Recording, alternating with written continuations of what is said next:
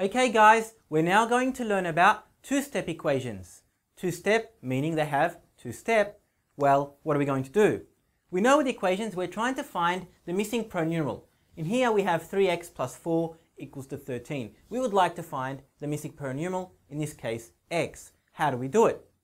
Let's see what we do first. We look at the equation and we see that we have two numerals.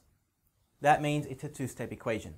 Why? Because we have to get rid of each of these numerals to leave x by itself. But the question is, which one do we get rid of first? Do we get rid of the plus 4 or the 3? I like to think of it this way. When I look at the equation, I want to get rid of the first one that is the furthest away from x. So the furthest one away from x is 4. We've got to start with that one first. Then we move on to the 3. So always start with the furthest numeral away from x and then move closer towards x. So here we have positive 4, that's the furthest one away.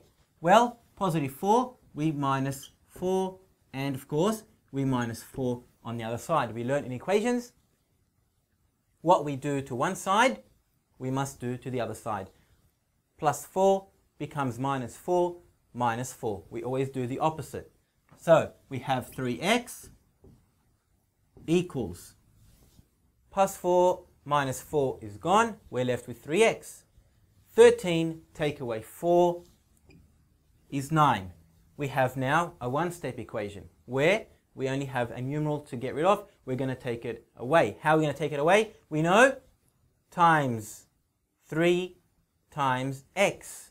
So the opposite of times is divide.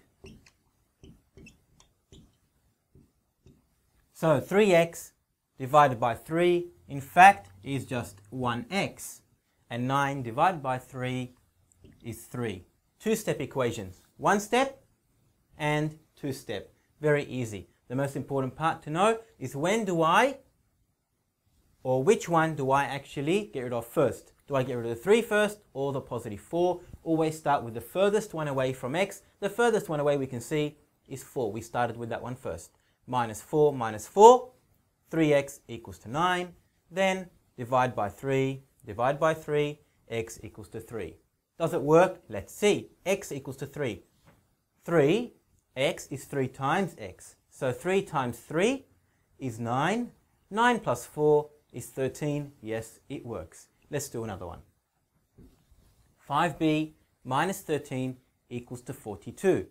Again, it's a two-step equation. We have two numerals here that we want to get rid of. Which one do we start with first? What is it? What do you think? The 5 or the minus 13? Which one is the furthest away from b? Is it the 5 or the minus 13? The minus 13 is further. So we start with that one first. Minus 13 becomes plus 13. What we do to one side, we do to the other side. Plus 13 here. Negative becomes positive. We always do the opposite. So 5b, we know minus 13 plus 13 is gone. 42 plus 13 is 55. So our equation now is 5b equals to 55. What do we do now? We are going to divide because 5b is 5 times b. So divide by 5 and divide by 5 on the other side. Remember always what we do to one side, we do to the other. 5 divided by 5, we're left with 1b. 55 divided by 5 is simply 11. So b equals to 11. That's our answer. b is 11. Let's see, does it work? Substitute it in. 5b is 5 times b. We're saying b is 11. So 5 times 11, 55. 55 take away 13 is 42. It works. Let's do some more examples. Alright guys, two more. 7x minus 14 equals to 28. We have a two-step equation once again. How do we know? We have numerals, two of them, on the left-hand side where the x is. 7x minus 14 equals to 28. So now we have to get rid of both numerals and leave x by itself. Which one do we start with first? We said the furthest one away from x. Which is further, 7 or negative 14? negative 14 is further. Minus 14 is plus 14, and of course, what we do to one side, we do the other. 7x is left. Minus 14 plus 14 is gone. 28 plus 14 is 42. So 7x equals to 42. Now, what do we do? It's a last step. Basically, one-step equation. 7x is 7 times x divided by 7 divided by 7. What we do to one side, we do to the other. 7 divided by 7 is just 1x. 42 divided by 7, our answer is 6. You can try and substitute. We know 7x is 7 times x. X is 6. 7 times 6 is 42. 42 take away 14 is 28. Last one. 5x over 3 equals to negative 10. This seems a little different because we have a fraction, but it's still a two-step equation. We have two numerals next to the x on the left-hand side. Which one do we start with first? Do we have to get rid of the 3 or the 5 first? The furthest one away. The one downstairs, there it is. We have to get rid of it. Divide by 3, because a fraction means divide. Divide by 3, the opposite, times 3 on the other side.